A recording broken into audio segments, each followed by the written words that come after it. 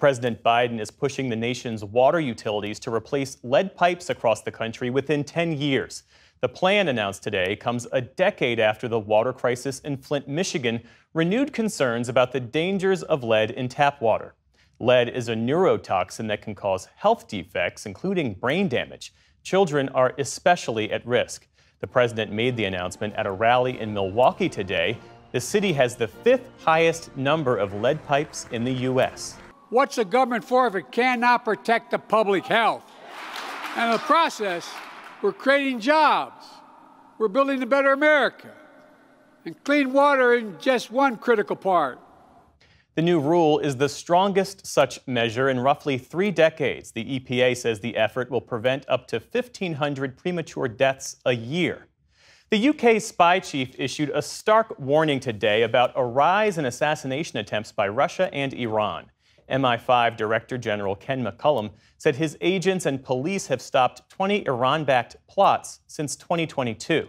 And he warned that increased violence between Iran and Israel could lead to more Iranian state aggression in the UK. In a rare public speech, McCullum also said that Russian military intelligence, called GRU, is waging a campaign to, in his words, generate mayhem on British and European streets. We've seen arson, sabotage, and more. Dangerous actions conducted with increasing recklessness, and having precisely the opposite effect of what the Russian state intends, in driving increased operational coordination with partners across Europe and beyond. McCullum also warned of signs that the Islamic State group is attempting a comeback. He cited the deadly theater attack in Moscow earlier this year as a brutal demonstration of its capabilities. The Nobel Prize in Physics has been awarded to 2 pioneers of artificial intelligence, John Hopfield of Princeton University and Geoffrey Hinton, a University of Toronto professor known as the godfather of AI. In their announcement in Sweden today, the Nobel Committee credited Hopfield's work in creating a data processing model based on the functions of the human brain.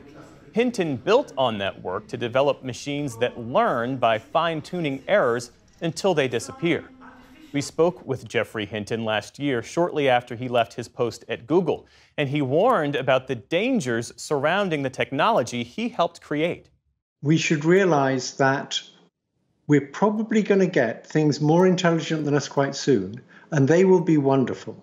They'll be able to do all sorts of things very easily that we find very difficult. So there's huge positive potential in these things, but of course there's also huge negative possibilities. And I think we should put more or less equal resources into developing AI to make it much more powerful and into figuring out how to keep it under control and how to minimize bad side effects of it.